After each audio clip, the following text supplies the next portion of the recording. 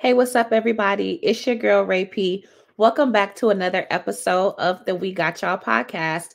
I'm not by myself. Y'all know I'm joined by my amazing, understanding, sentient, thoughtful, caring co-host, my road dog, one of my best friends in this world, Kieron, aka K Rich. What's going on, Rich? Right, P, how you feeling? What's going on with you? I appreciate you, the lovely intro as always. Right back at you with everything you said. How are you feeling? I'm good. I can't see. I'm here. As she takes her glasses off, I can't see. I got a lot of shit going on. Clearly, I'm okay. I'm coming off of a social siesta, so I'm fine. Yeah, man, it's cool. It's cool. This is why I love doing this with you. Because we both understand how, and we talk about it, how life can just be lifing. Yeah. You just get tired and you just need breaks. We're both very similar in the sense of there are times where we just need to disconnect from people. For sure. And I'm glad and happy that I understand you well enough to when it happens, I know exactly what's going on. Yeah. And it ain't even nothing compared to somebody who doesn't understand and they're like, where are you? Oh, what, are you okay? I'm like, nah, Yeah. I get it. I got a couple like, are you mad at me? So I'm like, what the fuck? And you know what's funny? And I don't want to belabor things before we get into the episode and things like that. You know what's funny? Over time, that's something that I think people learn to. Well, there's sometimes with a certain maturity when you start learning not everything's about you. Yeah. And that like people just have lives and things going on, and like the timeline of adults to respond. I don't know where we got into this world where if you don't respond to somebody within 20 minutes, within an hour, within half a day, that there's some kind of issue. We got full ass adults with busy schedules. Like, I'm gonna get to you when I get to you, and it ain't no beef or nothing like that. I just maybe don't have the mental capacity, or I forget. There's some meme that was going around talking about free time. Like, if my free time means that I'm sitting on the couch doing nothing, that's still my time. Like, I don't have to respond to you because I'm not doing anything in your eyes. But either way, what whole I don't even have time. Yeah. Pull up on my dog to make sure he's okay. I don't even have time. And I'll tell you what, I start to feel that line more and more each day. For sure. Nigga, so that's why I really like to show love, or I kind of let people know that's how I really fuck with you, because I really don't have time for too much of anything. Yeah. So if I'm pulling up, if I'm supporting, if I'm doing whatever, like, trust me, that's because I love you sincerely. For sure. Because a nigga don't have time. Yeah, no, and I appreciate you. Kieron did check in on me because if you do follow my personal page, it was silent. I didn't think about it till yesterday. I didn't even post last week's episode of We Got Y'all. I don't know how I did that because that was before I took my break. That's not even what got me. What got me was when I knew I had a feeling. I told you earlier, I made a reel for the Culture Garden, and you were at it. And you didn't respond, which is perfectly fine because I'm like, all right, then I know what this is. I didn't get a happy Sunday, praise the Lord, niggas. And that's when I was like, let me check in on my dog just to make sure it ain't nothing deeper than her just taking a break. You know what I mean? And it was just a, hey, man, just checking in on you. Yeah. And all that kind of good stuff. But once I didn't get that, I'm like, all right, maybe, because you had been talking about wanting to step away from social media for a while. So it made sense that you didn't post, but I was like, let me just double check. Yeah, but it doesn't, because how I'm gonna promote. How we gonna promote the show? We're gonna work it out. But we're gonna work it out. So thank y'all. I'm good. And just for people who know me, or maybe as y'all get to know me a little better, those in my real life, I will disconnect in a second. I will go 0 dark 37. No, you got it. Okay, I see what you did there. and just be gone. And it's nothing. If it's something to you, you will absolutely know. There will be no question, no nothing. But for the most part, I will completely disengage. There's only one person on this earth who I talk to every single day, and that just is what it is. Yeah. But I love y'all. That's being an adult, man. I love it. I'm glad that you're taking care of yourself. I told you that. Like, I don't care about none of that. Whatever, I'm going for a few days. I don't care. As long as you're taking care of yourself, that's all that matters with me. To be the best version of yourself and to recharge and get the juices back flowing. So yeah, glad you're good. Glad everything is cool. If you're watching on YouTube, technical difficulties. Ray P's ring light went out. So obviously she's still shining, she's still glowing, still as beautiful as ever. So she don't need it, but in case you were wondering if the lighting and stuff like that. But I'm sure nobody would notice. It is what it is. But we are here, Rachel, dare I say, begrudgingly, to talk about The Chi. Yeah. Season 6. We're at season 6, episode 13, titled Legacy. This episode was directed by Malachi, written by Whitney Beckwith and Jewel Coronel. Obviously, the show is created by Lena Waithe. As far as the synopsis goes, Douda's birthday sparks emotions. Shocking news brings new problems for Emmett and Keisha. Damien makes a surprising discovery while Alonzo takes a bold step. Before we get into the episode, there will be spoilers. If you have not seen the new episode, please be sure to check it out before you get into this episode. And also, the show is currently streaming on Paramount Plus. There will also be explicit content throughout this episode. Yeah, Rachel. Nuck, if you buck. Nuck, if you buck. Nuck, if you buck. I think I said something about, you know what I'm saying? I was going to come in and give you your props props. Well, before you get into it, that was something I did. I think I did say that was just something I read on the internet. So it's not an original idea. I don't want to take credit for it. There was some chatter on the internet, and I was like, I wonder if this is true. We had a discussion about it. I was correct about Trig. And him being out, house arrest, all of that. And there's a lot of other things that I wish I was correct about that I wasn't. A lot of things that frustrated me this episode. Yeah. Well, we can go ahead and talk about them. I was right about the return of Rosalind. So there's that. You definitely were. Did not need the return of Dom, but I guess they're gonna give huh?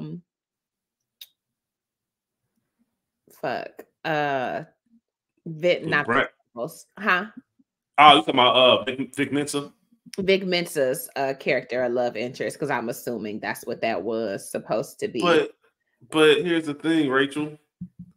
That's part of the issue with the show right now. They're doing too much with these ancillary characters. Yeah. Okay, let's get into it. I appreciate tons of places to start. I don't even know where to start. And where's Jada? Jada was in maybe 2 episodes, whatever episode we met Damien. That's the last time we saw Jada. Yeah. And she was barely in it. And she was barely in it. Darnell seems to be the primary parent this season, or this part of the season, which is totally fine. It is what it is. But I want to start. We can start with the Nuck being Ronnie's father. As you said, that came about last week due to some internet research. It makes sense, but it makes me think or question again, how pregnant was Keisha when she got kidnapped? You know what I'm saying? Like, she had to be fresh, and I was still unclear on how long she was in that madman's basement chained up. You know what I'm saying? So you were pregnant there. The timeline doesn't quite make sense, even though we know she was actively seeing, and she was on her way to literally see Nuck, who couldn't even bother to come get her. But whatever. I just don't understand. It'll be interesting to see what this does to the dynamic between Nuck and Emmett. Does he now have empathy? It looks like he was excited to be a dad. We know he was apologetic to Keisha for And seemingly taking the blame because he should have just gotten up to come get her. Like, I'm coming to see you. You know, I don't drive. It's the middle of the night. Like, what the fuck? I don't know. I'm very curious as to what this does. I know it's gonna really, really bother Emmett. We saw that, but I don't know what it does for the story. Does Nuck now become this empathetic character? Does he try to get Keisha back to have a family with her? Since, I mean, it is his baby and not Emmett's. You know what I'm saying? Like, the only reason she stopped talking to him was because he didn't come get her and she got kidnapped. And, you know, but now he seems a little bit more mature. Now he's trying to make his own money outside of Douda, wink, wink. So I don't know what that looks like. And we know that there's already a low-key interest in other niggas besides Emmett from 2 episodes ago, where we saw What's-Her-Face and Reagan Gomez at the club. You know what I'm saying? Yeah. A propensity for other niggas. Shout out to Sickle Cell. Not shout out to Sickle Cell, but Sickle Cell awareness. You know, I think the show does they do a job about trying to bring awareness to different scenarios plaguing the Black community. So I forgot some cousins with sickle cell. It is in my family. So just prayers for strength for everybody on their treatment journey. Absolutely. Very well said, Rachel. Yeah, when it comes to the whole Nuck scenario and him being Ronnie's father, the lead up to it didn't really do anything for me. Of course, you know, you have to have Ronnie be sick. You have to have him go to the hospital, get tested. Both parents need to carry the trait, the whole nine. And other than the awareness, like you mentioned, that's the only thing that I really cared about. Now it's more so about what happens. Yeah. What does this mean to everything you just said? What does this mean overall? How do Nuck and Emmett co-parent? Yeah. Does Nuck have some other tricks up his sleeve? Like you said, let's have this family dynamic. Is that smart for him, knowing that, you know, him and Douda pulled up to the hospital on Emmett last episode. But now that's my son. And now that's my son. Do I tell Douda this? We see people who are close to Douda sometimes keep some things close to the vest. Because Douda is unhinged right now. He's got a lot going on. And that might make his work life a little bit more complicated than it needs to be. For sure. And of course, everybody knows, well, not everybody, but you can imagine when you have a child, you need to get some more bread. Yeah. Need some other avenues of money. He's already started working on that, as you mentioned, whether it's through extortion or not. He is getting some additional funds. And now I think Nuck, you pointed out his maturity. I think he wants to go hard for his son. Him seeing his son and meeting him, you know, for the first time, air quotes, meeting him, was just one of those moments where, all right, then, like, I trust that this guy wants to be around. He's going to provide. I don't think him and Emmett are going to have an issue, other than if he does try to get back with Keisha. But I would like to see the point of view of Keisha in all of this. Yeah. For sure. That's what I hope the story in the show pivots towards, that viewpoint, because she has some decisions to make. And you'll hear people all the time that might have situations going on and their kids get involved. They're always going to try to make their family work first. For sure. No matter what's going on. And it's not like Emmett has, you feel me? Like, Emmett's got 3 kids. Yeah. Where I can maybe, you know, pick up and it's just been me, you, and your dad. Yeah. And, you know, we try to see what happens from there. Because like you said, and it's always a funny little thing with those relationships, that this didn't end because we ended. It ended because of some other shit, some traumatic events. For sure. It's not necessarily because we ran our course. So is that something worth looking at again? I'm not sure if the show or the writers will take it there. I don't think it's any surprise, especially if you listen to last week's episode.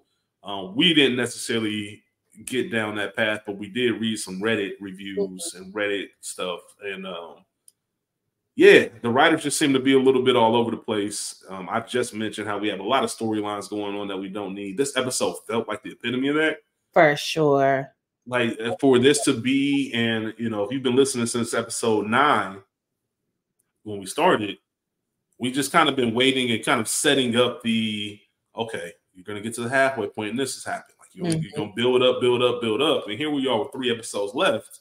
And this is gonna be a lot in the next 3 episodes. Now, there was a significant death.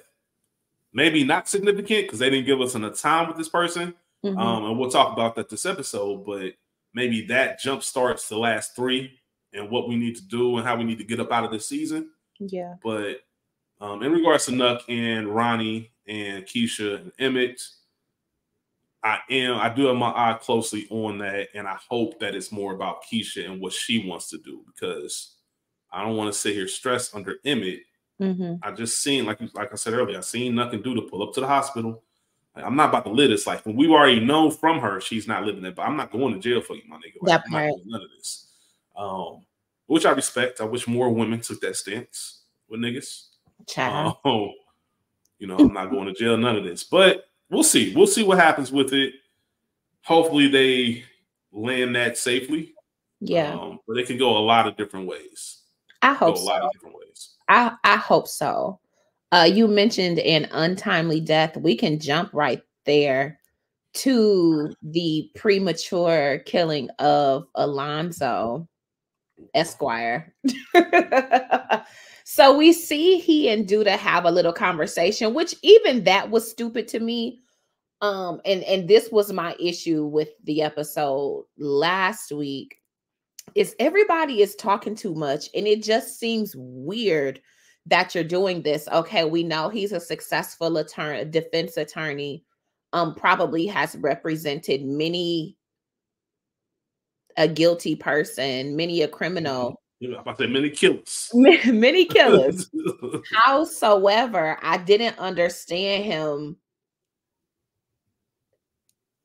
pulling up on Douda like that. Initiating conflict with Douda. Because if you know that you're trying to get him put away, I honestly really wouldn't say shit to you until you started it with me, and that just was not the case. It also speaks to Douda's mindset to have him killed right now. The conversation they were having, it was about, protecting your family. And Alonzo goes, all the enemies you got, you need to worry about who's protecting you. I know that bothered Douda, and it's something that has been plaguing him for the last 2, maybe 3 episodes, is knowing who to trust. And I don't think, real quick, Rachel, because I don't think we discussed this, I just want to throw this in. Got the tie on this car saying this will look good when you in your coffin. Yes. Or your casket. We didn't even discuss that, but to your point of all these enemies, and I don't even know which direction they're coming from. I'm starting to get notes and packages like this. I'm definitely paranoid. For sure. But paranoia aside, this is a maniac. This is a narcissist and an active killer. You know that. I didn't understand how he did not know Douda, being that he was married to Alicia and just given the family ties. I know he was busy. So that to me was a bit of a plot hole, but whatever. I did not like the exchange that they had. And obviously I did not like Zay being the one to kill Alonzo. Hated that. So early. We saw that he's very busy. Okay, that's fine, whatever. But you don't look in the back seat, and I was really trying to think, like, do I examine my car when I'm coming in, like from the airport late, anywhere? Like, yes, high key. Like, you're not that busy. You wasn't even on the phone. Right.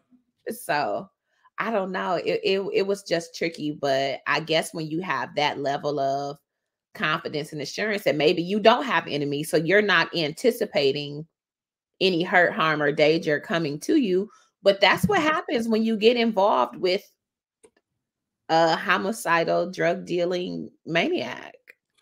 Yeah, I think there's this mindset or this sense of false protection. Yeah. When you're on the other side of the law. when you are an attorney, whether you wear a badge, working for, a police department, federal, whatever the case is, judges, there's certain people where you just don't put hits out on them. Like you don't fear for your life because of the position you hold.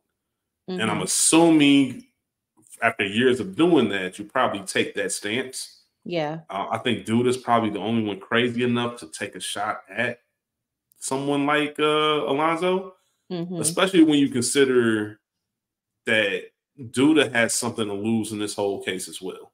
For sure.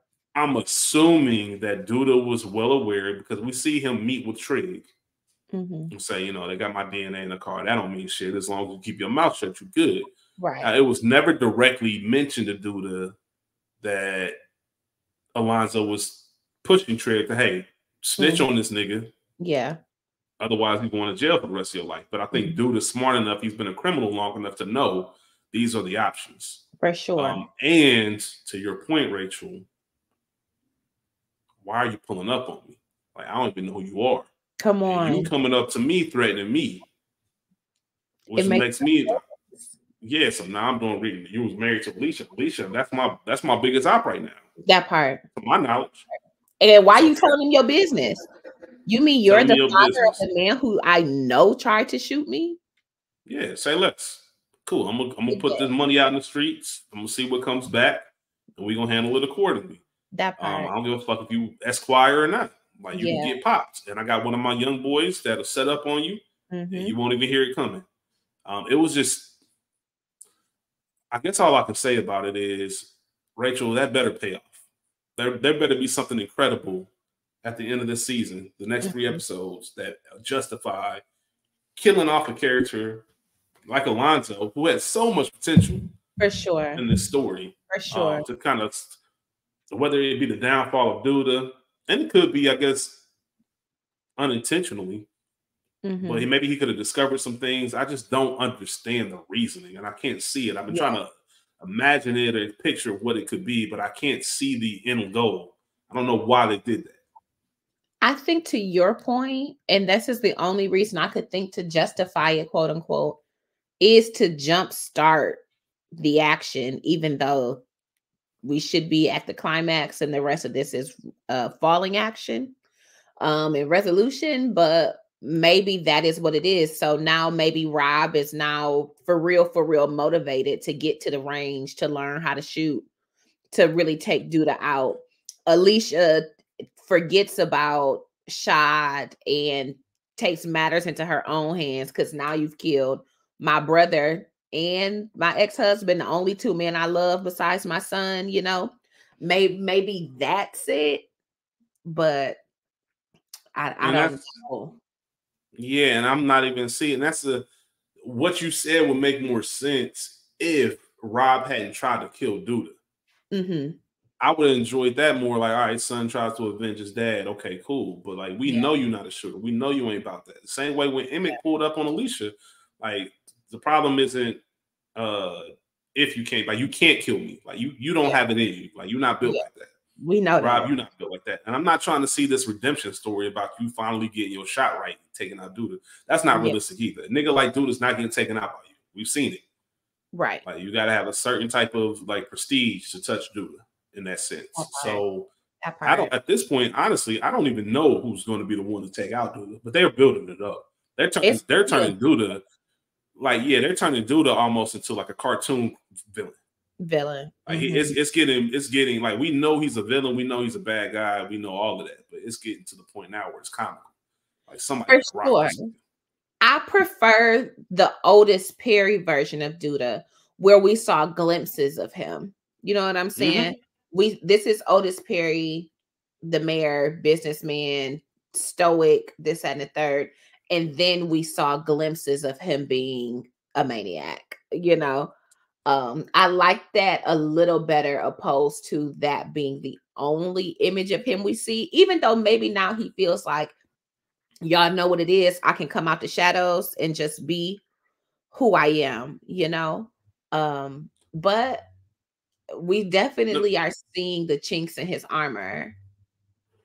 That's a fact. Let me ask you this, and we can transition to this character. I've been thinking about this, and I'm wondering if they're setting it up to where Bakari takes out Douda.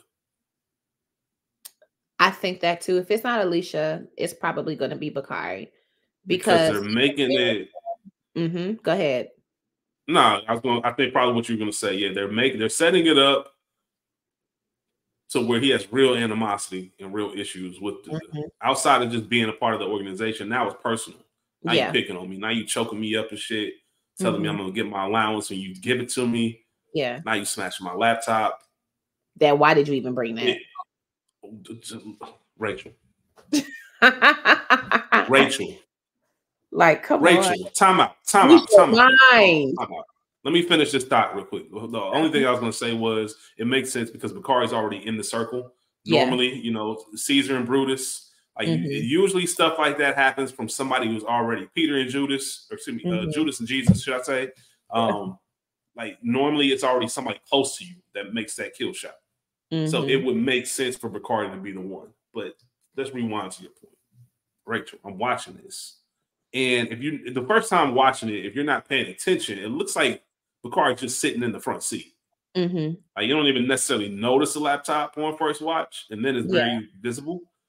But last episode, this nigga put his hand around your neck, threaten you, talk to you about this book, so you know that he's not liking it. You know he's not a fan of this idea. Why would you come to his birthday party? Come on. With the laptop that you just got. Come on. Continuing to work on your book. Like I just can't. I need somebody out there to explain one reasonable scenario as to how that makes sense or why you would do something like that. And I don't want to hear none of that. Bakari's only 18, 19, bro. You smarter than that, my nigga. Like that just doesn't make sense. He should have a little bit more wisdom, and he doesn't.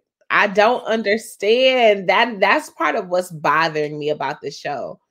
It's not as realistic. Like, yes, you have to implement TV magic and a TV thought process, I guess. Howsoever, there has to still be some element of real life, some element of common sense that makes the story believable for continuity's sake. Has to. It just does not make sense. It's so minor that I understand it. And I'm sure that's what the writer's room was thinking. Like, hey, this is just a small thing. We're just building up. And I think what's happening is they're building up whatever's coming.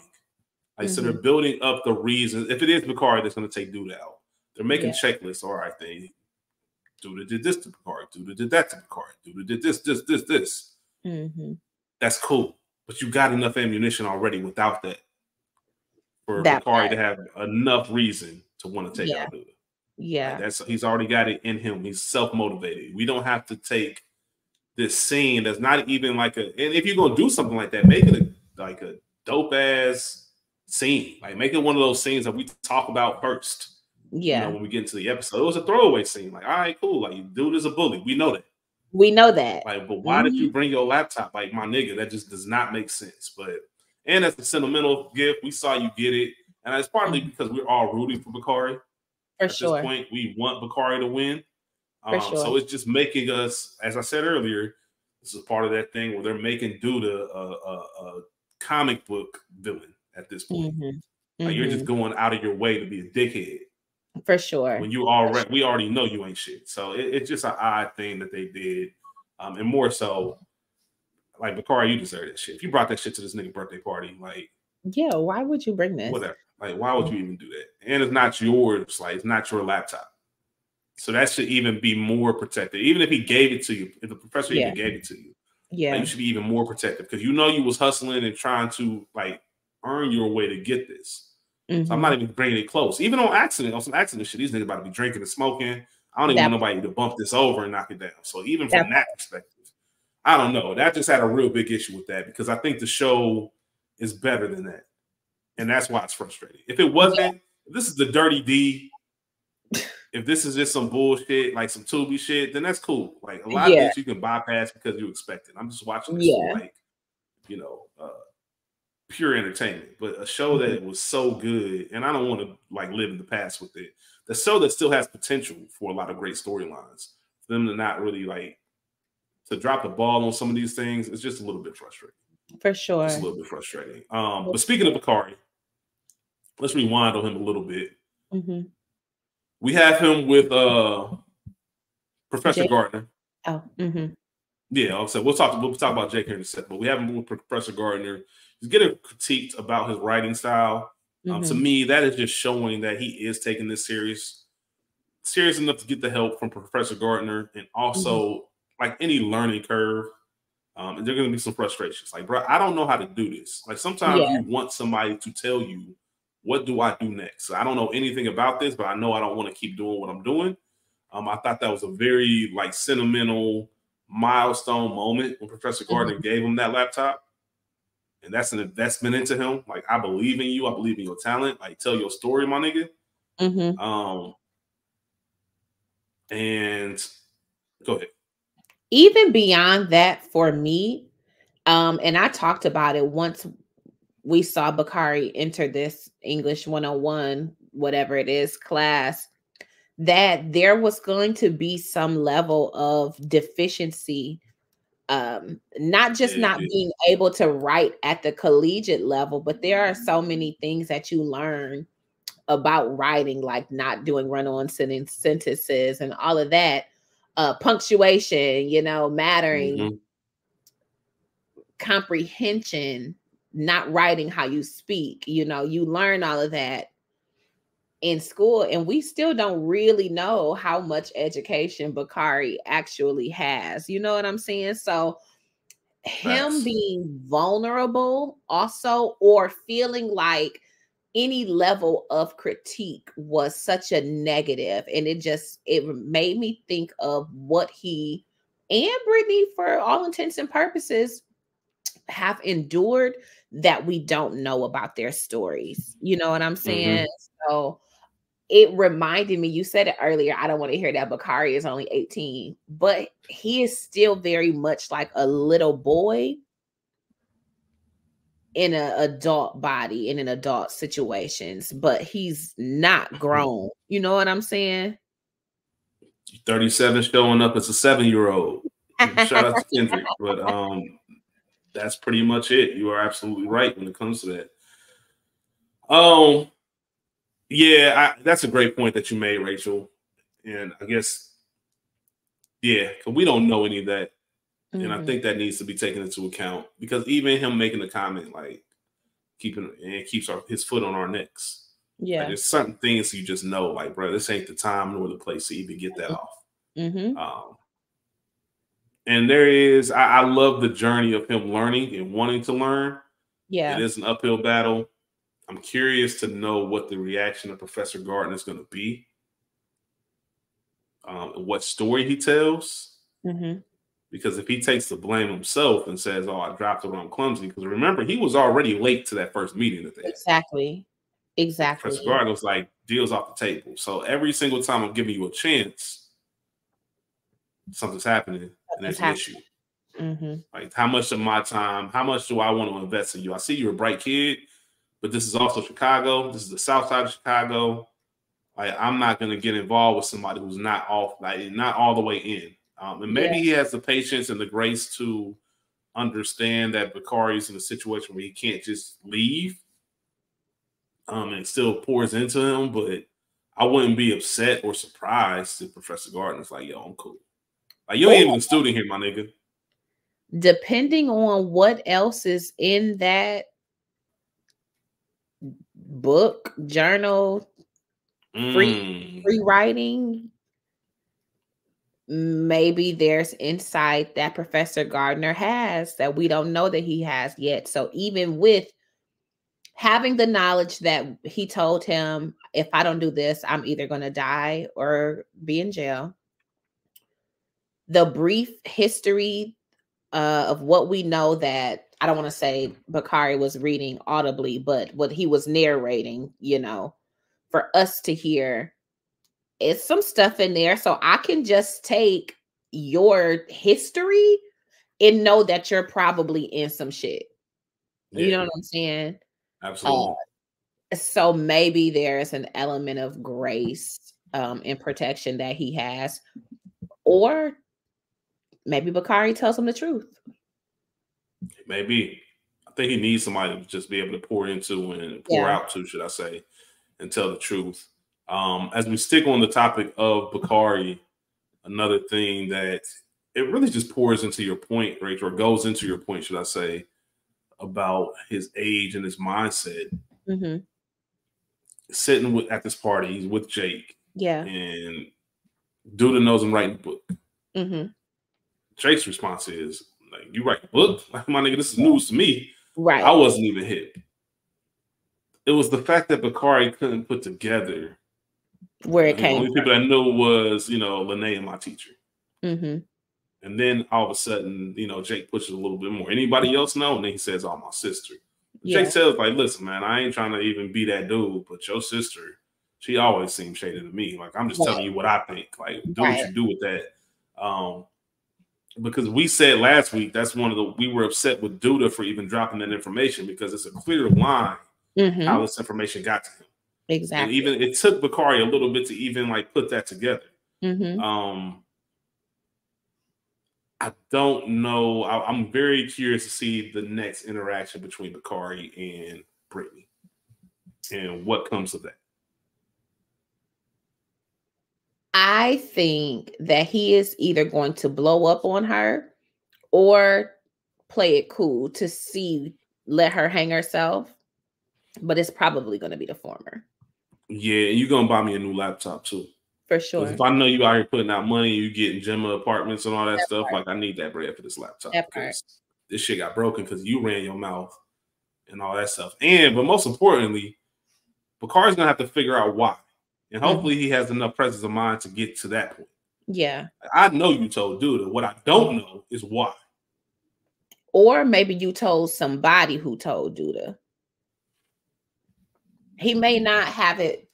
He may not have it in him to put together that she is working directly with him. Maybe you told somebody. I would hope so, because I just talked to you when you came to visit me last week. I heard you came up with some money. Mm-hmm. And how you go from being homeless to handing out checks. Right. Now, Douda knows about my book. Maybe he puts two and two together. I'm hoping. Yeah. Given everything that we've seen with Bakari, it probably won't happen. Yeah. But I'm hoping he puts those dots together and kind of gets an idea. But that's a tricky situation too, because Bakari's instinct, like you said, is to blow up. Mm-hmm. You can't do that in this situation. Now you need to play chess. Now you need to kind of use this information to your advantage. Yeah. And at the right time, try to figure out, why does Douda, like, what's up with you and Douda? Like, why are you talking about me to Douda? Like, what's really going on? Right. And I don't know. It's just a little. It's Bakari's just a different dude this season. It feels like, and I think that comes with growth. For sure, for sure. And I'm still rooting for him. I'm still very much rooting for him. We talked a little bit about Jake. We saw. I don't want to see him and Gemma having sex. They are still very much like kids to me, even though they're grown and maybe in real life are partaking, but they just look young to me. And maybe knowing them and knowing that we're only a semester out of high school, I don't know. It's very awkward, but their little scene, it speaks to their youth. And naivete. I think Jake, he's obviously lived a little bit more, obviously, than Gemma. But that's why kids need to stay. No, I'm just playing. I'm about to go there.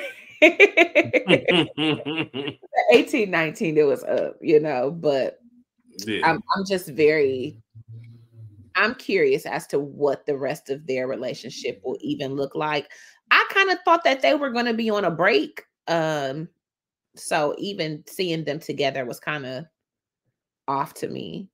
Yeah, and they're having a conversation about bringing up other people and shit. I can't stop thinking about it. And Jake saying, you're the one that brought it up. To your point, Rachel, all I'm going to say about that is, listen, we've been 18, 19 before. It's been up before.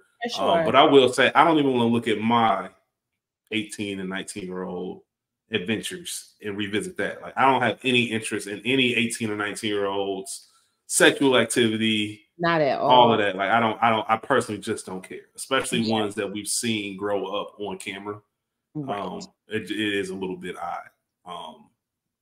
And I don't care. When you're that young and you still have so much to figure out in life, none of that matters. I don't give a fuck what y'all talking about because it don't matter. For sure. At the end of the day, it doesn't matter. So Jake also Go ahead. Go ahead. Jake also got a bag to bail Trig out. Yes. What do you think about this move from Douda to send this money? Douda is protecting his asset. That's it. I'm not surprised. I'm going to get you out of jail. Just like the same way he said to Damien, if he gets arrested, I'll bail him out, in regards to Emmett. I didn't think anything of it because there is always the possibility of Trig snitching. So let me get you up out of there. Let me figure out how I can protect myself by protecting you. It is what it is. Yeah. And like Jake said, man, Jake is young enough to where I'm gonna take this money to get my brother out of jail. Like, I don't give a fuck where it came from, who it came from. Like, he told Trig in the car, like, nigga, aren't you out? That's all that matters. That was the main goal. That's all that matters. That was the main goal when it comes to this. All right, Rachel, we have to let's talk about Rosalind real quick. Yeah. Let's just talk about Rosalind and what she is up to, what she's doing. First, let me ask you this: do you have any interest in Rosalind's character at this point in regards to this episode? Not as a whole, but just in regards to this episode. So when we first saw her on screen, I was like, oh, okay, I called it. I knew that we would see Rosalind again before the season was out. I'm curious as to what made her. I figured it out. I was curious as to what made her pop up, but I'm going to assume it was the shooting. And we know that she is a branding specialist or a marketing maven, So she's a strategist. That's probably the best word for it, strategist. Yeah. So I was under the impression that we would see her come to try to bring business back into Smokies, because if you are going to be filtering money through a business, it can't be fledgling. Like, it can't be struggling. No one's coming in. It's not going to make sense, Let me ask you this real quick. Emmett's making a deal with Alicia. We'll do this as well. I'm not doing this, shooting Smokies. Yeah. Did it surprise you at all that Rosalind was in there and there was no real pushback from Emmett, given that, or I guess this is supposed to be after Douda's out of here, right? I think I might just answer my question. Maybe their business doesn't start. When I say there, I mean Emmett and Alicia. When it comes to Smokies, maybe that doesn't start until Douda is no longer a factor. So maybe I just answer my own question. I don't know. I don't think so. I think Emmett is a fool. So I think that he's just in there. You know what I'm saying? I think maybe he expects her to be there, because even his attitude towards her, like, it was frustration. I know who you are, but there's also so many other things that I have going on. I can't even really give you the attention that you're looking for and that you need. You asked me, am I super interested? Not really. I don't care about you and this deaf stud working in the kitchen. Don't care anything about it, Rachel. I don't know if that's a EEOO situation, but I think that would be like harmful. You can't hear, you're in the kitchen. It doesn't make any sense. I don't know. She only does prep. I don't know. Audience, let us know the real rules beyond that, if that is something that potentially makes sense or could be harmful. We're not being ableist. It didn't make a lick of sense to me. Yeah, even her picking her up at the end. Well, we know Rosalind likes to play. Yeah, we know Rosalind likes to play. Shout out to the secretary. My thing was, we saw earlier in the episode that you don't know how to sign, and that she's having trouble reading your lips. Yeah, well, they make the lips read, so exactly. And I will say I get what she's getting to, and I get the whole purpose of her picking her up is to like, it's not to really get directions how to take you home, but there is going to be some communication that needs to be had, and that's going to be pretty difficult while you're driving to have said communication. Maybe I'm thinking about the wrong things and taking this way too deep, but it just didn't make. Once again, it didn't make sense to me. I don't care. I don't care. Like, I'm tired of all the extra love interests. Everybody got a love interest. Everybody got a love interest. I went on a date one time with somebody who was hearing impaired. How did that go? I know what? I don't even answer that. You know what? I don't care. You know him too. I hope it ain't who I'm thinking of.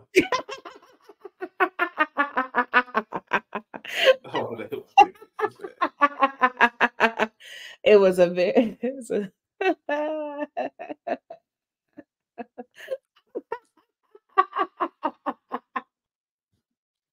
Do I know what? I got a million questions. We're gonna get through this episode, man. I'm not taking it there with you today, man. I'm not doing this. Rachel's hilarious. We talked about it. That goes straight from, I was about to say Lala and Vic. Hey, I'm not fucking with you. Once again, Jamal and I forget Lala's name. Lala's on every dime. Lala's on every black show. Yeah. But yeah, and then even to wrap up the episode at the end, LaPorche, like I don't care. Yeah, we don't need it. You wrote like, y'all doing way too much. Get her off. It is what it is. Does Lene even still live in that house? Keisha, you were at your mama house, but you wasn't. There was no scene between y'all. It didn't make sense. It was unnecessary. Yeah, I'm just tired of all the unnecessary love interests. I don't care about any of that. Like, hopefully they start to make sense. Like I said, we got 3 more episodes, so maybe they start to make sense. But right now, with as much that's going on, this episode just felt all over the place. It did. It felt like the writers don't know how to end the season. And we're starting to get pieces of that. All right, there's a couple more things that we can go ahead and discuss.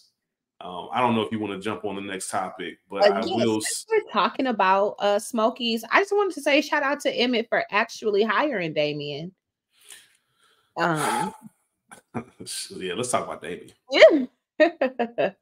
Damien is tricky, and maybe not as innocent as I thought he was. I have not decided if I think that Damien was really trying to quote unquote intimidate Douda or get in with Douda because he doesn't want to be broke. I understand not wanting your brother to go to jail and understanding the IRS, but are you totally sure you know who this man is? Who you low-key pressing? There's no way he knows who Douda is. If we had enough of a backstory to where I knew Damien had been in trouble, I would say Damien is working as an informant. Like, that's what his actions indicated. I'm not saying that on the record that I believe it because I don't know enough about Damien. Yeah. But everything he did was informant behavior. Yeah. It just didn't make any sense. It does go to what you just said, Rachel. There is more to Damien than what meets the eye. Like, he's not just this clumsy kid playing laser tag who wants to spend time with his brother. Yeah. Like, there is something, because you don't take a step like that for someone you don't know, for real. This is a big play. For sure. You saying it without saying it, like, my nigga, I know what you're doing with these books. Yeah. And if I'm not mistaken, didn't you say something about, is this Harlem location even a thing? Yes. Yeah. And Damien's asking the same questions. Like, have you ever even been there? Like what's going on? So we know it's money laundering. We know obviously these books are cooked. But for Damien to take it upon himself to like, let me talk to Douda. Right. It did kind of, anytime somebody volunteers to talk to the boss, I agree with what you're saying, Rachel. Yeah. Yeah. Like, nigga, like, shout out to Tariq. Teach me the motherfucking game, Ghost. The game go. Like, I don't know if he's trying to get a bigger piece, like, or just pretty much telling him, like, I'm smart with this. Mm-hmm. And why don't you break me off and I'll make sure your books are straight? Yeah. I just need a little bit more information so I know how to cover the tracks. Mm-hmm. I think that's the ultimate play. Like, I can really help you, my nigga. Like, throw me that bag and I got you. And I just need a little bit more information. Yeah. So that way, if the feds do come, I don't think he gives a fuck about Emmett going to the jail. Like, I don't think he gives a fuck about it. Like, I'm not saying that he's not brotherly, but I don't think that's his main concern. For sure. For sure. Like, it just doesn't make sense. Like, if I'm just meeting someone, it just doesn't make sense. It has to be something to this effect because it's just too random for him to pop up. His pop up is like Britney's pop up. You know what I'm saying? There's something to it. Matter of fact, even beyond that, Rachel, it's not even realistic for Douda to take this meeting. Who the fuck are you? Not at all. Who are you? Like, I don't even fuck with your brother. Mm-hmm. To be taking meetings with his brother. Like, you know what I'm saying? Like, it just doesn't make sense. So, it seems like Damien, like you said, there is more to Damien than what we know. Mm-hmm. I don't know the full story, but there's definitely something there. Yeah. Shout out to him for, wanting to help side-eye, wink, wink, whatever you want to call it. I can see that he's talented. Mm-hmm. And obviously there's something going on to where Emmett trusted him with the books. Emmett don't know what's in them books. You think Emmett's that out of it? Yes. Like, Emmett knows that there's money laundering going on, right? Please don't tell me you don't think.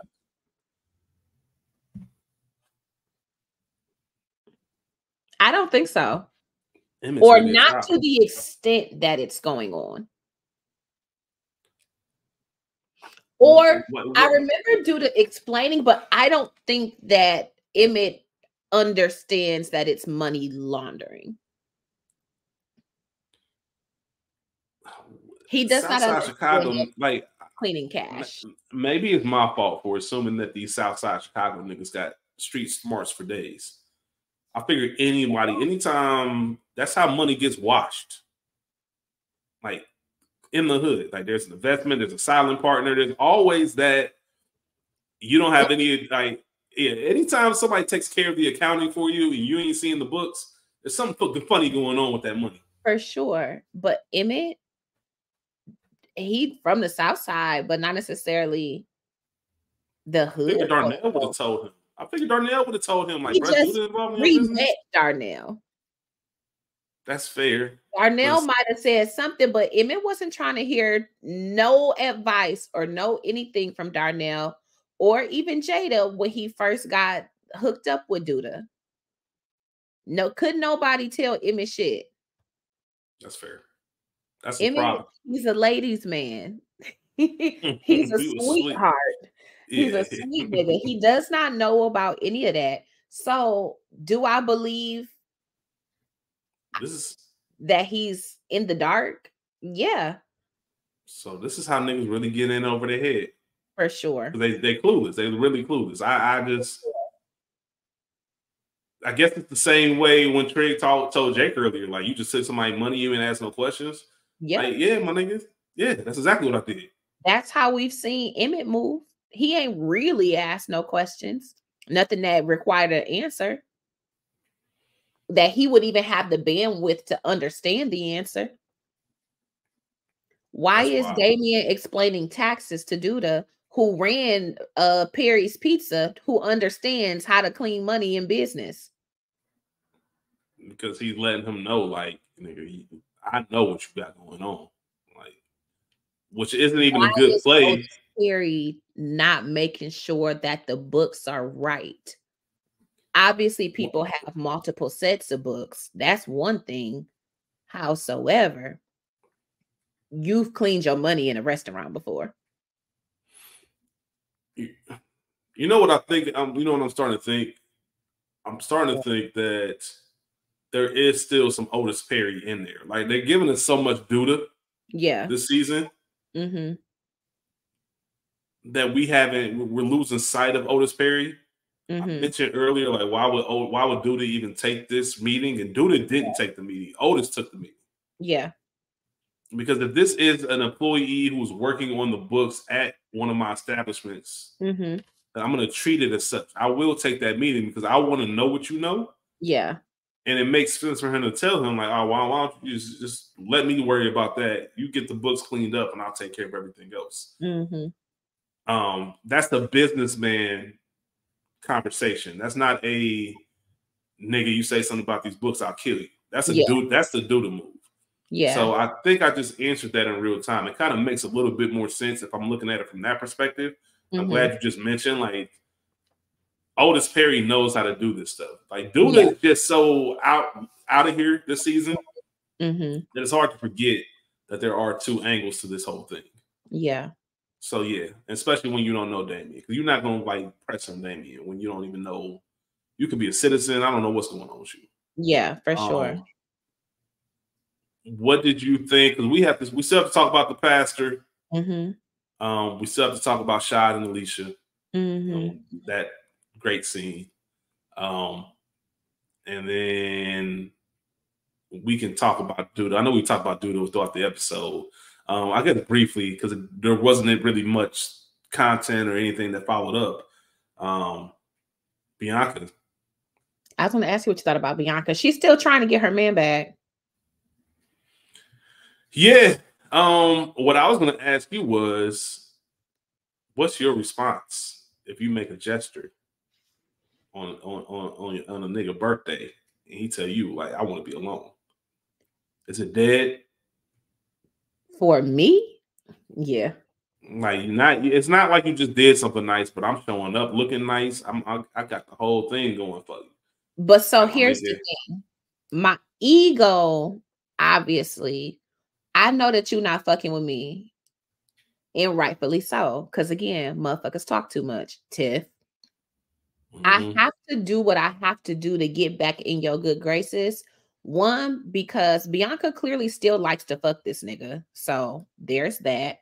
But two, we know that there is still a job or a task from Alicia, a favor that needs to be cashed in that requires her having proximity to Douda. So she still, aside from getting what she needs to do for her, she has to do what she has to do to make sure that that's on the up and up too. So yeah. That's a great point. And part of me when I watch this, and once again, I'm not trying to dump on the writer's room.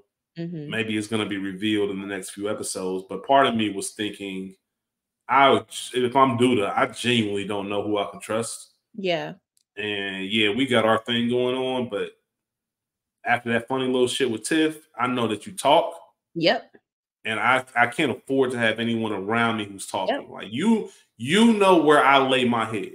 Which if you live this life, that's the most dangerous thing that you can give someone access to. Yep. You know, there's some unwritten rules, but in this world, like Douda's lost the privilege of these unwritten rules. Like nigga, I don't care if you're walking out of Sunday service, nigga, I'm popping you. Like it's up with Douda. Like he's crossed that many people. So I can definitely understand him saying, like, you know what, I don't even want to. But I can also say you might be in too deep. If I do disconnect, then that might give you reason to go ahead and tell who you need to tell about my whereabouts, my routine, my schedule. It's rough times for Douda. Like he's I understand him being stressed. You got to be stressed to turn down Bianca in that outfit with the candles, because I'm getting that nut first. I'll stress later. Nah, you looking? It's my birthday. Yeah, we about to. Yeah, I'm getting that nut first. You're nut. I don't care. You're nut. But yeah, no, I feel you. So yeah, maybe I can understand. I can give him a little grace on that end. Trig and Fatima. Yeah, separating. I'm not gonna say I don't care, but there's nothing to talk about. It's nothing to talk about. We didn't need you going to the girl house. Yeah, every time I see it, I think about that video, man. Just having to like, I'm your girl. Yo, my girl, don't you know that we love you? Shout out to that. One of them hugs. But, shout out to Destiny's Child, man. Yeah, you taking a break. She said she ain't going to jail for that nigga too. She getting the fuck out of Dodge. Yeah. Oh, okay. Now I know what I wanted to talk about. Before we got into Alicia, before we got into the pastor. Also, shout out to Maisha, even though we get it for 2 seconds. Yeah. Shout out to her taking pictures. But I wanted to get into Marcus. Oh yeah.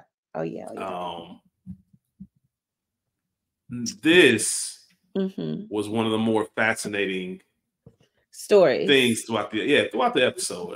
And it's its own standalone thing.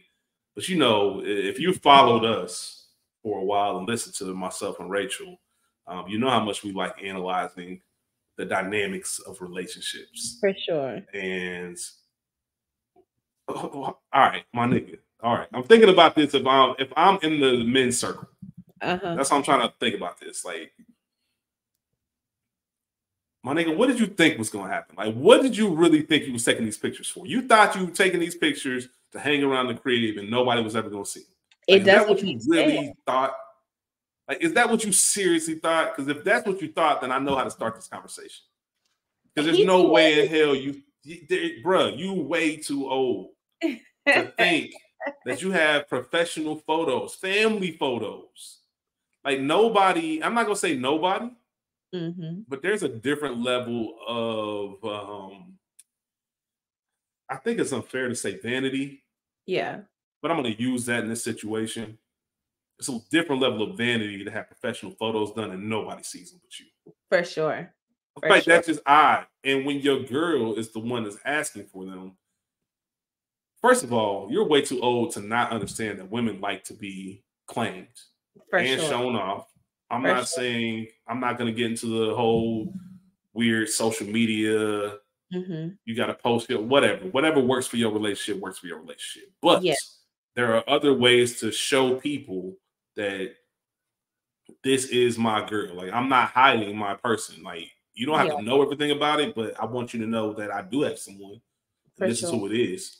Anything else past that is just, whatever you decide to share. Yeah. But you got to understand and recognize that. And I understand he's cool. He said something that I think it was along the line of love not being more important than freedom. I can't, like, you too old for that, my nigga. Like, and I don't want to put an age on things, but when you've had a real solid person, man, woman, however you look at things, if you had a solid ass woman by your side, that is more than freedom. Like, for sure. And to your point, these aren't, we just set up our camera, like we got dressed in matching outfits, we included it's not no shit that just we did. So I don't understand what he thought. It was weird. And then there's also this age gap, and I know that Darnell is in the circle too, but maybe they need a separate circle. And then like a joint circle, you know, the unhealed old nigga circle. Yeah, because maybe y'all need to talk separately. I just worry about like all these age demographics. Everybody is too blended. I don't be around young people. Not at all. I do have older people who I talk to and glean from, but I don't know. It makes sense if Darnell and Marcus are facilitating. Like, if we're with Shy, we're kind of facilitating and we're helping y'all out with some of y'all issues that y'all got going on. So Rob, Emmett, whoever else wants to come to the table. Yeah. But what am I going to tell Emmett, like, about the one? Even though he had some good points, like women were like, I get it, but there's nothing I can really talk to you about because you don't understand. You ain't been here. You don't know none of that. That part. Like, that part. But yeah, the whole idea of playing house, I want this to feel real. I just couldn't get over the fact that he thought that this was something that was going to just stay in the cut. Like, what are you doing that you can't just have? Like, it's especially when you get to a certain age. Yeah, like, nigga, I expect you to cycle through. Like, all right, cool. Like, I'm not. Nobody's tripping. Like, all right, what happened to old girl? She ain't around no more. Okay, cool. Like, nobody's gonna care. Like, oh, what the girl that you took the Christmas photos with, she ain't around no more. Like, whatever, man. Release some pictures and call it a day. And mind you, Marcus still doesn't know about Tierra and Shad. You're right. Which is that's got to come out, right? It's got to come out. It's got to come out. So that was my thought during the brother circle. In the first place, it's like, damn, I'm talking about my girl with this nigga that loves her and was coveting her all of this time, knowing that we together. Tricky.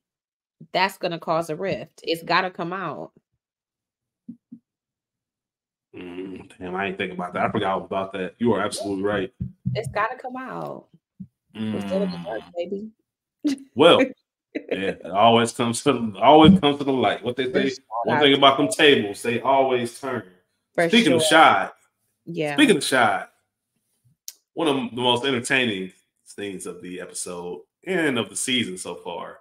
Shout out to Alicia and all the women like Alicia. Unless you maneuvered with a woman like Alicia, you will not understand this scene. It's not funny in the moment, but you got to have a funny woman every now and then to build some character. And I mean this wholeheartedly. I know it sounds funny. At 37 years old, I can look back at some things in life and kind of just chuckle about them and teach you how to move in certain ways. But if you ain't never had a woman play in your face a little bit, you're not all the way seasoned. I'm just saying. Yeah, you learn a lot about yourself when a woman and it's got to be Alicia can do this. Yes. Right? Ray P can do this. Like, there's certain women that can do this. You crazy.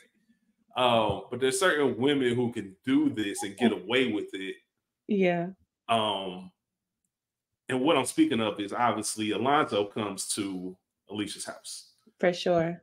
And I just love the whole scene, the whole setup. You have Shad and Alicia, and they're having a drink, having a good old time. I don't know why, and I'm sure people are going to start. I'm sure there's internet threads about it right now. Yeah. Hey, Shad, my nigga, we know she gave you that jacket. We get it. You ain't got to wear that jacket every motherfucking where that you go. You don't. You really don't. Looking the part.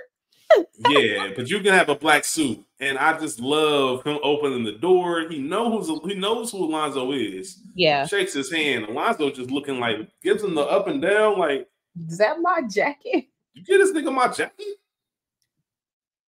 And what makes it even more funny is it's not like a nigga did a year bid and came home, and another nigga wearing your shirts. It's Alonzo did the double take because he was like, damn, is that my jacket? Because I haven't worn that in about 20 years. Right. Maybe longer. Right. Like, why do you even have it? And for Alicia to know it, because here's what happens. A lot of women and men in this situation, they start getting a little bit, oh man, you weren't supposed to notice that. You weren't supposed to, like, Alicia didn't give a fuck. I'm going to continue this conversation. You're not here to wear it anymore. Like, specifically telling you if you are shy, this is what this is, bro. Like, you a little nigga to me. Yeah. Like, even her telling him, like, nigga, I'm not trying to be your husband. You can never be him. Yo, there's certain things, like I said, you have to have your character tested some by some of these women out here. That's wild to say. And openly flirting with this nigga. Like, if Alonzo was on it, she would have kicked Shad out. Matter of fact, she might have kicked Shad out. She would have had that nigga. She would have had that nigga outside the door, stand guard, while I scream from the top of my lungs and this nigga digging my shit out. Crazy. And that's the type of woman Alicia is. Crazy. playing with this man. And you know, just a joke. I don't like being the butt of anybody's joke. Like, don't have this nigga walking out looking at me talking some nice jacket, bro. Like, come on, man, stop playing with me. For sure. Like, I look crazy. And Darnell told that nigga, like, bro, this is definitely one of our old niggas. He ain't want to listen. Even if he did, like, why you couldn't say, okay, look, is there another uniform? Hey, buy me a jacket. When Alonzo left, Alonzo gave Alicia that kiss. Bruh. That nigga shy gave her that look, and she was like, "And nigga, it is what it is. I don't what you want me to tell you." What you want me to do? I don't appreciate you trying to turn me into your ex. You could never be him. What? Yeah. Crazy Shy was about to pop out. Crazy Shy was definitely about to pop out, but maybe he didn't know. Alicia liked that crazy shit. Yeah, clearly. Harder, and he went out. Yeah, harder, my nigga.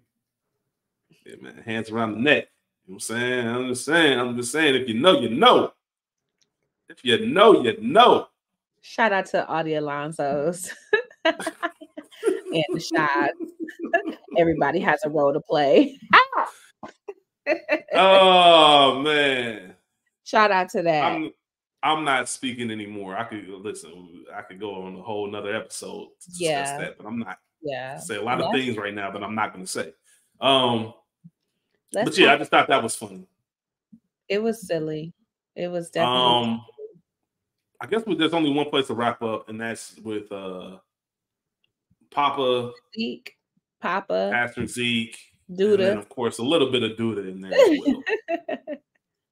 So we've been discussing the whole Papa Pastor Zeke relationship. We've seen from the vantage point of characters within the series, whether it be Kenya, whether it be Zay, whether it be Papa's mom.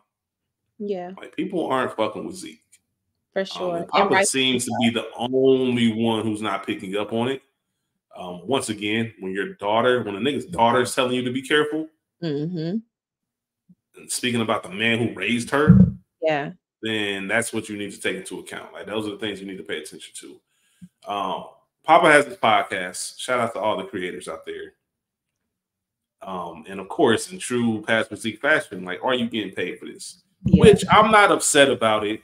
But we know enough about Pastor Zeke to know that he doesn't have any kind of integrity, real concern. It's integrity, nor does he really care about the message that's being put out. It's more so, are you getting paid for this? And I wonder if I can get a cut of this. And that's all that it's about. It's really all it's about. Like, what you make can actually go into the church and the congregation. We get to know a little bit more about Pastor Zeke when he's talking to Papa. We know Pastor Zeke used to be a hustler, used to be in the streets. Should not be a surprise to anyone. They 100% had to base this character around the pastor in New York, which I can't remember his name. Moorhead. Bishop White. Bishop White. I gotta look this up now. If anybody out there listening,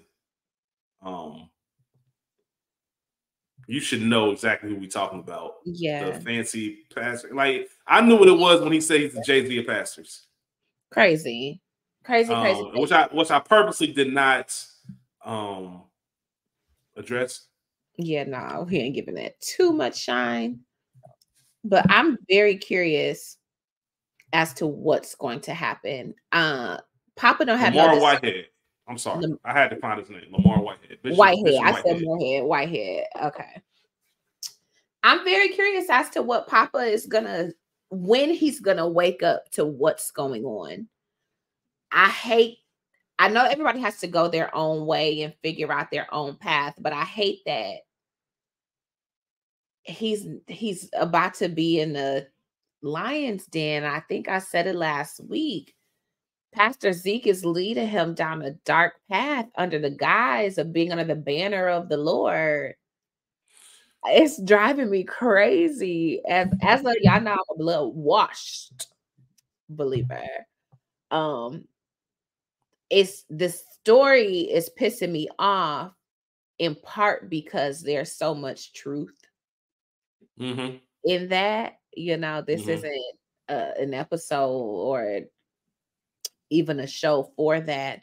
But when we think about people preying on, like, allegedly Pastor Whitehead, Bishop Whitehead, and Pastor Zeke preying on those in their communities who don't have it to give, but still are expecting it. You know what I'm saying? Like, and people will give because they'll play on that emotion. They'll play on the prosperity gospel, bring all your tithes to the storehouse that there may be meat in my house. That scripture, money solves all things, that's scripture. Yeah. So it's so tricky, but I feel so bad for Papa because he just doesn't know what he's walking himself into and what on the surface is good advice. We don't have no Patreon yet, but yet obviously exactly. The goal is monetization at some point. I mean, we do this for the love of it, but also why not get some bread if you can? Exactly. On the surface, it's good advice. On the surface, it's well-intentioned. But Pastor Zeke even just looks like a rat ass nigga. He looks sneaky. He looks like he's mischievous, always up to something, He looks you in the eye, but it's something to it. You know what I'm saying? Like, I just don't like this nigga. I wrote down he's a demon. I know I said it when we met him. Like, yeah, it is, and they do a great job. I will say the show does a great job of writing this character and making us feel those emotions toward him, and also having Papa in the dark, because that adds on to it. Because we're yelling through our screens, Papa, don't do it. Like, don't, please, like. And we're seeing some of the messages that he's giving them, even like the $100 bill story. This is how I came. Like, no, I didn't go to school to be a pastor. I didn't do any of that. That shit wasn't even moving. His redemption stories wasn't even. If you ever listen to a pastor that's been in them motherfucking streets, in them trenches, when you hear whatever I know there's a God. I know God has his hand on my life stories. And then you hear this nigga. Please. I mean, I guess it don't have to. Oops, sorry. It don't have to take all of that. Well, that's why, and it makes complete sense, right? That's why you have to do shit like that to somebody like Papa. Yeah. Because somebody like, and I don't even know if it's an age thing. I don't know how old Zay is. Yeah. But Zay ain't going for that. Like, bro, I'm in these streets, bro. Nope. I don't believe you. Like, your father's a charming man, not charming enough for me to write him a check. Right. But I get it. We know that he was in the streets, but I wonder, because Otis, was you in the streets of Chicago? Because he clearly don't know Douda enough. For everybody else, consider the age demographic. For everybody else, I'm assuming he might be Darnell in them age, maybe. They all know exactly who and what that nigga is and know he's not to be played with. But Pastor Zeke, you don't know that. I think so going back to the conversation we had about Alonzo, I think that you just feel, because of your title, that you're protected from certain things. Yeah, Douda crazy. Douda out here, whatever. Douda's not about to touch the pastor of the church. He killed Pastor Jackson. Exactly. So my thing would be, why not? Because y'all, like, you're one of the biggest crooks. That part. Like, your hands are dirty in this whole situation. Yeah. I am glad that we got that scene to kind of finally connect it all. If there was any doubt about Pastor Zeke being a slime ball, like, we confirmed it right here. He's having a cigar. He's taking money from Douda. Yeah. He wants more off the top. And this conversation does not go the way that he thinks it should go or that he would go. I don't know who he thought he was or why he thought, to your point, Rachel. I don't know how. Once again, he thought he was bigger. Once again, how did you think this was going to turn out, my nigga? Bruh. Like, that's what there's a million characters in this show that I just want to ask that question to. Like, how did you think this was going to? How did you think this would go? Yeah. Yeah. How did you think this was going to go? I don't know. Like, he really believed that he needed him. You ain't even the first pastor to get this option. Remember, Pastor Jackson took that envelope too at one point. Mm-hmm. And that's a good man. And watch your motherfucking tone when you talk to me. Period. Don't start coming in here telling me what my options are. Period. You don't play like that. You know what I'm saying? I can see if you're a big dog and you can back up that shit you're talking about, but if you can't and you know that I'm about that, like, now I got you hemmed up. Now you asking me to let you go. Now I got a cigar butt to your neck. Yeah. Like, you see how quick this shit changed in a matter of 30 seconds? Like, you see how quick this shit changed? Like, you're not in control, my nigga. So watch your mouth when you come in here talking to me. Yeah. Because I'm going to take it there. Are you? I don't think you are. And we see that he ain't. Watch your tone. Hey, Rachel, you would always used to say, I don't think you said it in a while, but there's a lot of recordings where we had and things will happen. And Rachel would like to point out, you got to stand on that. Now you got to stand on that. That part. You come in here talking that big boy shit. Now you got to stand on this. I don't believe you. That part. I know I'm going to take it there. Are you? I don't believe you're going to take it there. Let's find out. Let me hem you up real quick and see what you about. Nope. And it ain't no fun when a rabbit got the gun. Like, never. It's never fun. Child. You know what I'm saying? Bless it's it. Never fun. Now you got to explain to your congregation why you got this burn mark. What happened? Yep. I'm curious as to what that story is going to be. Hey, at least I gave you a message for this Sunday service. Gave you some material to discuss. But yeah, just like this episode of The Shy, it was just scattered. It was all over the place. It was. There's not really much that I don't have any predictions because it's kind of just all over the place, like I mentioned. Yeah. There are a lot of different directions they can go. The main thing that I'm concerned about is you have 3 more episodes this season. Yes. For the second part of season 6. I know I've asked you, I feel like at the end of every episode, we've had this discussion. Mm-hmm. One of these niggas has to go, right? Mm-hmm. Douda or Alicia has to go.